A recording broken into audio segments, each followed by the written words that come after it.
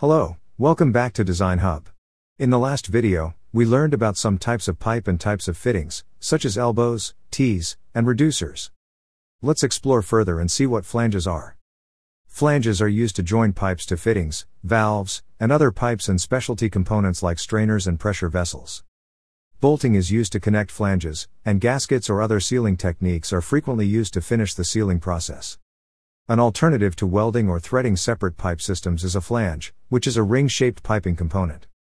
They are a mechanical, non-permanent way of combining two flanged piping components. It is a mechanical junction that can be disassembled and reassembled if needed. Hence, the maintenance can be made simpler. It is an integrated fitting with two separate sections, which are the following: the sealing face and bolt holes on the flange blade. The hub of the flange that holds the pipe connections. Flange joints are among the most widely used techniques for connecting pipe to fitting, and pipe to valve.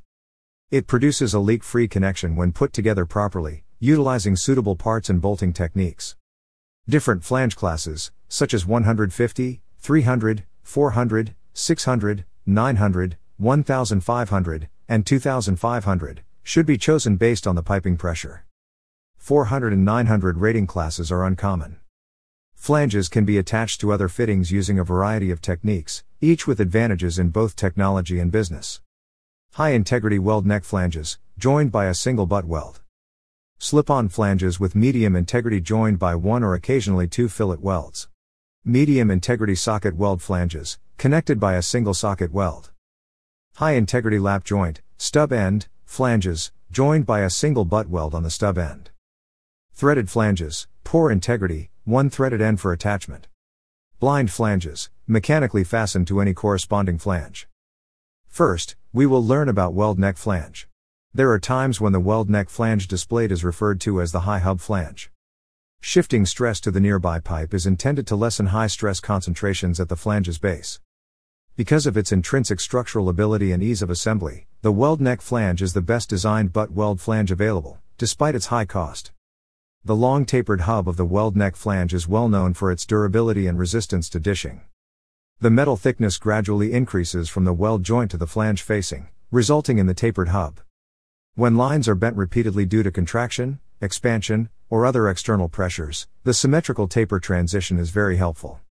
In harsh service applications with high pressures, high temperatures, or sub-zero temperatures, weld neck flanges are typically utilized. A weld neck flange's hole is bored to match the adjacent pipe's ID. Put another way, the bore, hole, through the flange is larger the thinner the pipe's wall thickness. On the other hand, the bore through the flange is less the thicker the pipe's wall. There is not much flow restriction because the interior diameters of the pipe and the flange match. This eliminates erosion and turbulence.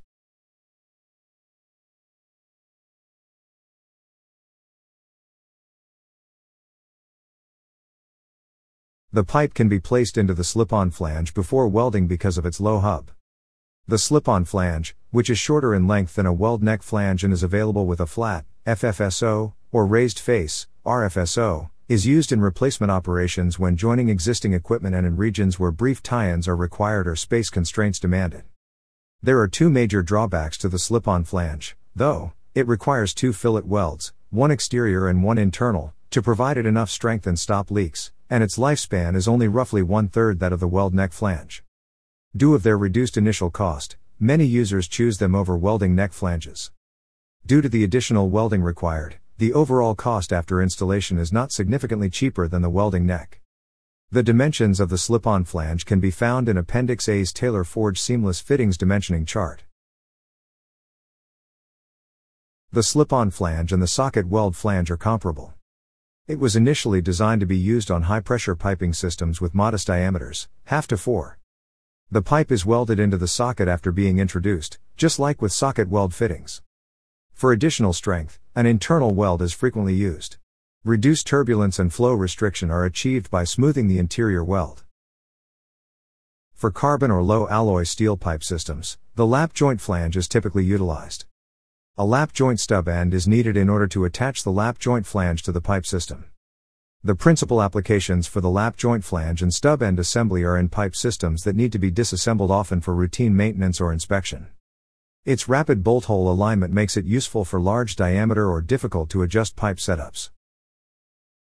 In order to attach the threaded flange design, also known as a screwed flange to a pipe, a screw thread is used. The male pipe is threaded and then screwed onto the female threaded flange. A male thread is cut onto the pipe end and a female thread is cut into the flange's bore. The purpose of the illustrated blind flange is comparable to that of a plug or cap. It's employed to bring a piping system to an end. In essence, a blind flange is one without a hub or a drilled center. Blind flanges are identical in bolting pattern, have a matching face type, and have the thickness of a flange. Another way to seal a pressure vessel's nozzle opening is with blind flanges accompanied by SPWD gasket for ASME B16.5 flanges, unlike API type 6B or 6BX flanges which contain ring grooves. This ring groove can rest R, RX, and BX types ring gasket. We will learn gasket type in detail in upcoming videos.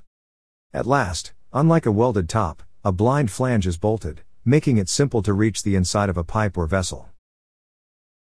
Until then, learn and advance. Peace.